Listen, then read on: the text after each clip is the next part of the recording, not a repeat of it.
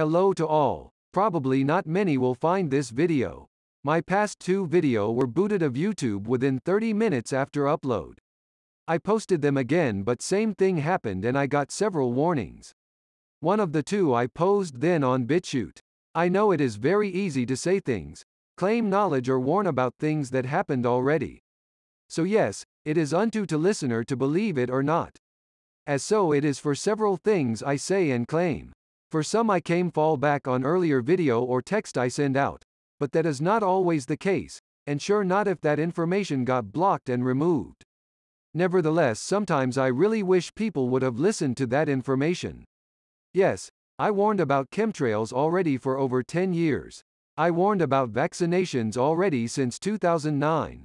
I wrote, about personal biometrics information harvesting, fingerprints, iris scan, facial recognition and also DNA sampling.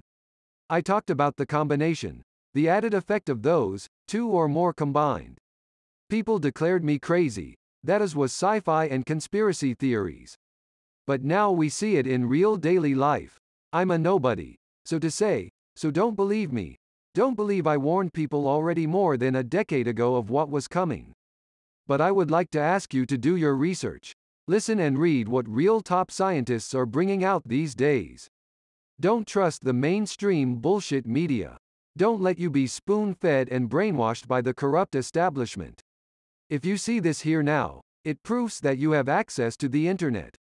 So use it, take some time, do an effort, be open for now information that is maybe out of your comfort zone.